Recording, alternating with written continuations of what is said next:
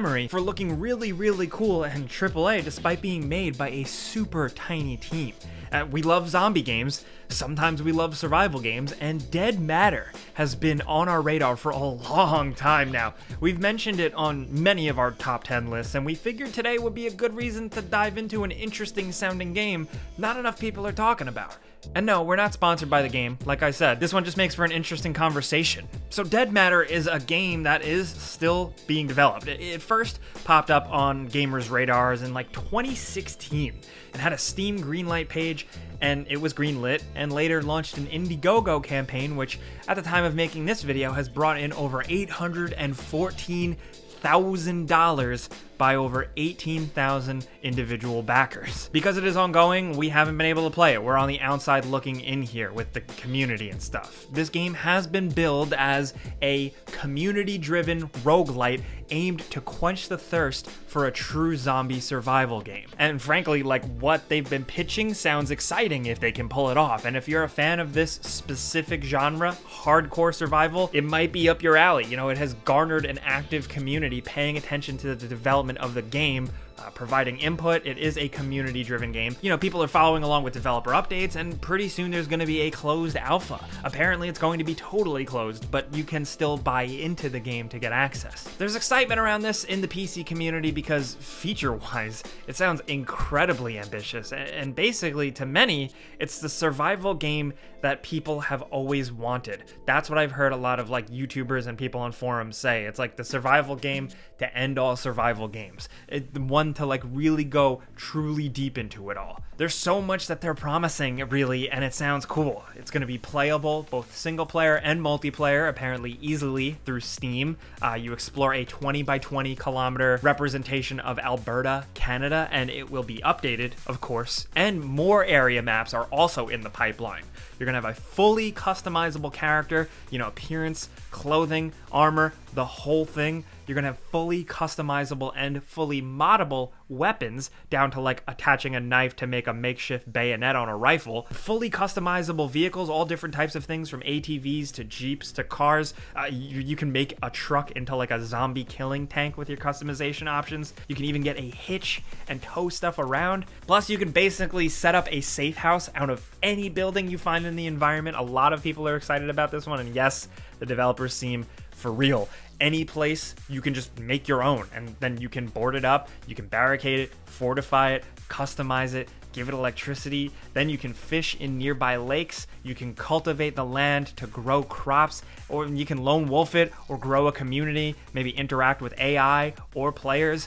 Many of these crazy features were possible thanks to these stretch goals being reached on their funding. You know, people are really showing up for this game. The developers also plan to completely flesh out an underground tunnel system with like underground mining stuff, with new weapons and things to explore in there, more customization options down the line.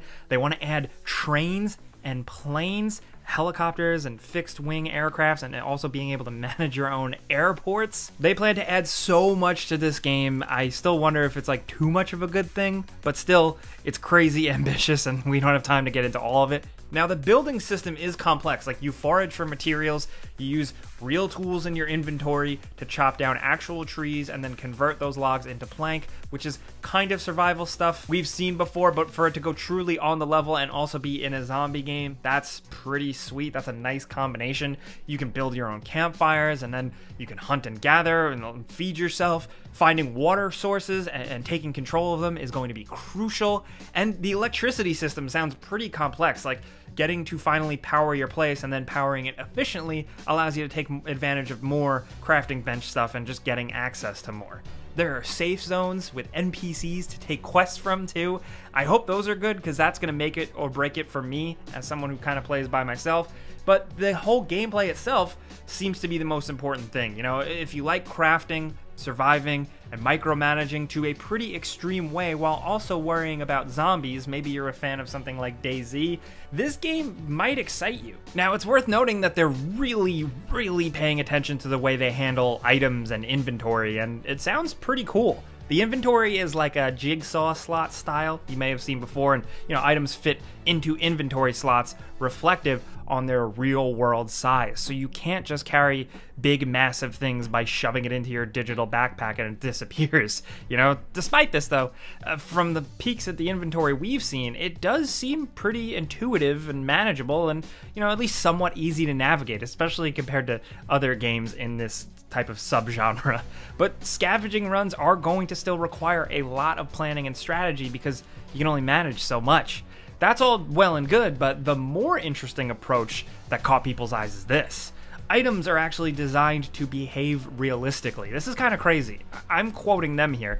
You have to, say, like, unbox your own ammo, pack your own magazines, you have to open cans of food with tools you have, or just break it open on the ground and hope for the best.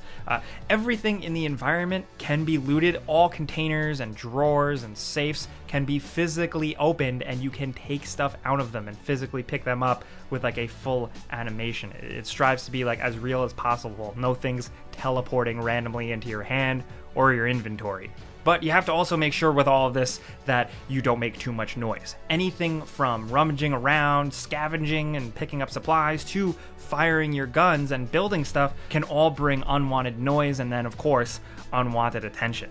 Plus, it also looks pretty damn good, and it's gonna have full mod support, which is of course huge for the PC gaming community. So the Dead Matter developers are pitching all of the right things. They just need to really pull it off. And frankly, we haven't gotten our hands on the game yet, so we have no idea.